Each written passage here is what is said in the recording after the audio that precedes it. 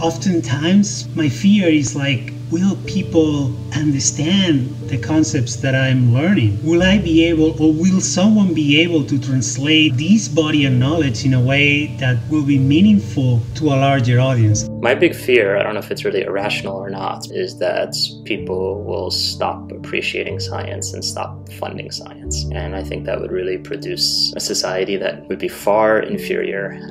I think that there's a lot to be happy with and to enjoy about the scientific method, the impact that that has on our lives and on society, and the thought that we would just go back to mythology essentially because of this sort of lack of appreciation and skepticism concerning science scares me quite a bit. I think that's what I made the transition into becoming an informal science educator, focused on translating those ideas for broader audiences.